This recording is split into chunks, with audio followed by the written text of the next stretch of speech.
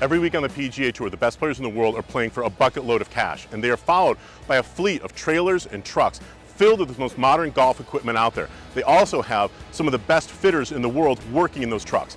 The newest truck that's out here on the PGA Tour, and one that is one of the most impressive, is from Cobra. Let's go check it out.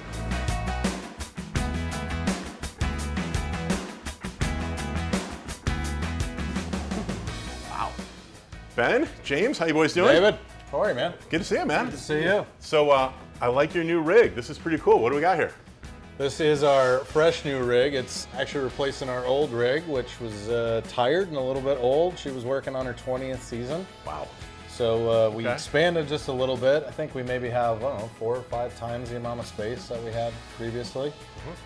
So not only is our workshop bigger, our lounge area is a lot bigger, we actually also added a locker room. Ben, I know you do a lot of the building and stuff like that. You also build, but you also drive. I do. How does this baby handle? It handles like a dream. What kind of mileage do you get in something like this? I just gotta know. That was about 8 miles to the gallon.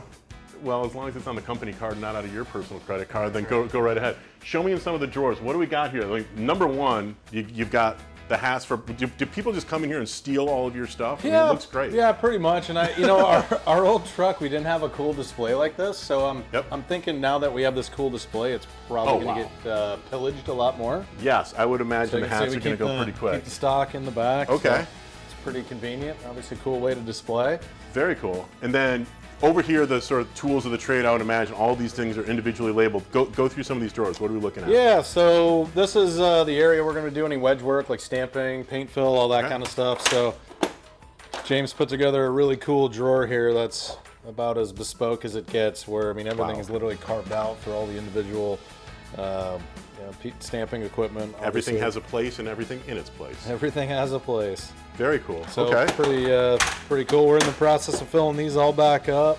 So we got our dark speeds, 9s, 10.5s, X's down below. Because you're fitting not just PGA Tour players and such like that, but you get to do a lot of VIP fittings and a lot of things during Pro-Ams. You'll have all kinds of people coming in and out of this facility, right? Yeah, I mean, it's obviously the truck itself is mostly used on the PGA Tour, but to that point, yes, everybody's got a friend that's, Yep, and that's an important thing is that you guys are going to be out here and to have a place that's going to service your athletes. I mean, this needs to be, to some degree, like a traveling home for Cobra-Puma Golf, right? Oh, 100%. I mean, it is a home. It's just as much a home as it is our workplace. So. Yep.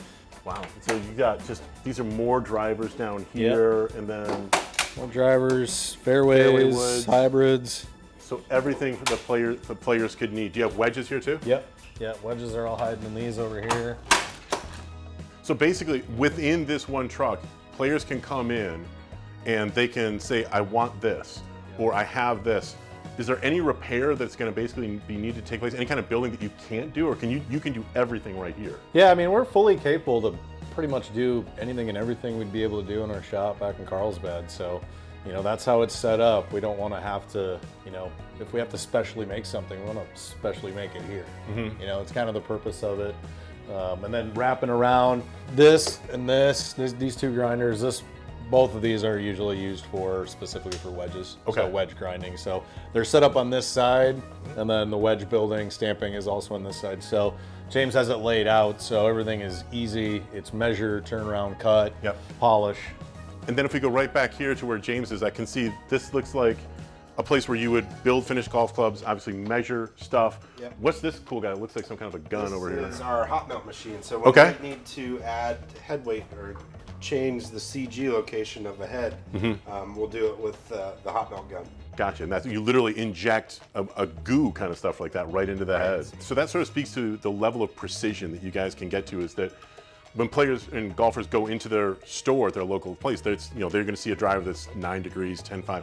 You have to live in a world that's even much more precise than that. You're doing a lot more stuff, right? Very, very precise, and these guys are very specific on where they need it. And so when we get into things like this, I would imagine, because this is where the building is, you've got pretty much every different shaft, every different kind of piece of equipment to go along. It's not just your heads, but you work in partnership with other brands to make sure that whatever your player needs, they're going to have access to all this stuff. Yeah, so all steel parts are going to be in this bank of cabinets.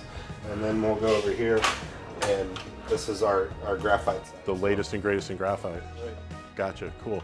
Now, since you guys are here, Ben, so much, I would imagine, as you sort of said, this ends up being home like home, sort of like the pantry, in case the kids come over, or we need a little sweet treat. Exactly, yeah. We try to definitely pride ourselves on having the strongest snack game on the tour. Yep. James has always been super mindful of it, just from a selection and the stock standpoint. So, you know, we did previously in a much smaller space, and now we've got all this room, so the snack game is going. Well, I mean, bust open like those, like the top drawer.